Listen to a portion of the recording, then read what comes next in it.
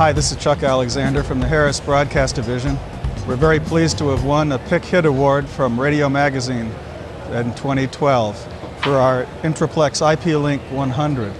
The IP-Link 100 is an audio codec providing a single stereo audio bidirectionally across multiple IP networks. A distinguishing factor of the IP-Link is its ability to encode audio in multiple encoding formats simultaneously. As many as 4 different audio codecs can be used at the same time. For example, this would allow you to send a high-definition audio signal to your station at the same time as an MPEG-3 stream into the internet. Or perhaps you'd have 2 separate IP paths from the studio to your transmitter site. You could have high bitrate linear uncompressed audio over your main IP path, at the same time providing perhaps an AAC compressed lower bitrate version of the audio over a backup IP path, perhaps DSL service at lower monthly cost. Then if the primary path fails, of course we'd fall back to the secondary path. And with high efficiency AAC, the audio quality is almost the same when you switch to the backup. And finally, in the case if you've lost all your paths from studio to transmitter, the IP-Link will fall back to a variety of local sources at the transmitter site. You can plug a USB stick into the back of the device with recorded audio in case of failure of IP traffic into the site.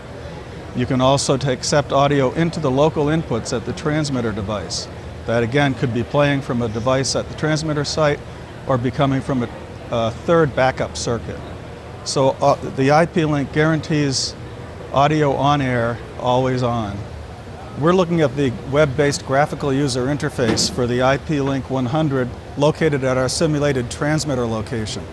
The IP-Link is receiving 2 different IP streams from the studio, represented by these green boxes.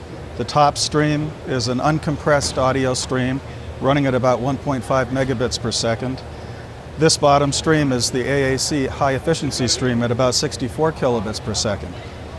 The GUI shows us that both these streams are being received in good condition, and the system is playing out, as indicated by this arrow, the received linear stream. If we break the IP network, so this is simulating the failure of an IP system, the line is dropped down to the bottom and indicated that we're now playing out audio from the backup high-efficiency AAC stream.